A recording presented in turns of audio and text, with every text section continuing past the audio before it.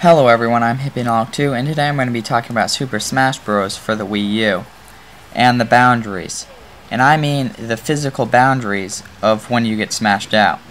Now at the beginning there, I showed two clips from two different sides of the stage where in both occasions I didn't think I was going to get hit out, but I'll explain.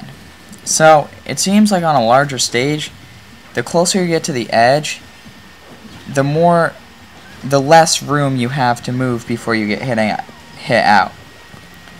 And I saw this in the first clip where I was Yoshi and I got hit over. I was moving on my own, had control, and I didn't think I was going to get hit out here. But, see, I'm moving over, and then I moved slightly too far and I got hit out. In the other clip, I was Bowser Jr. and I went over into my cart, and I thought that would save me, but it didn't.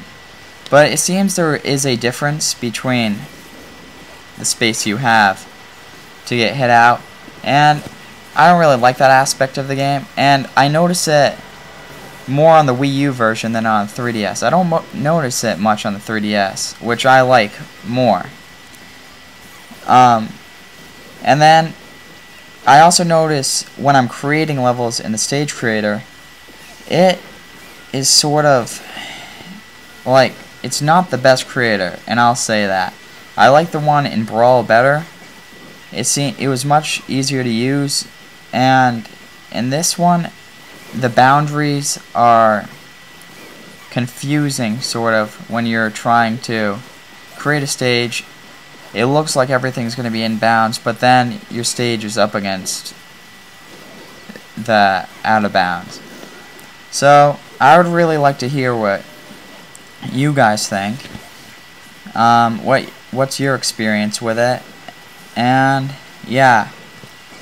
I'm gonna be putting more Super Smash Bros. Videos up in my series, Smashing with Bros. I already have one up. I'll put a link down below.